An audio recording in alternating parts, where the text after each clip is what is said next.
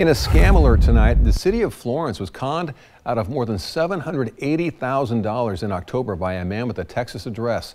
The scammer posed as an excavating company doing work for the city. According to a search warrant affidavit, the scammer sent an email claiming to be the company doing work on Rhododendron Drive. The money was wired in October.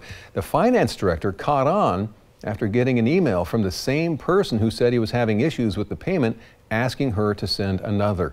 The excavating company confirmed this was not them. Since that time, police have been informed and most of the money has been returned. No arrests have been made in that case.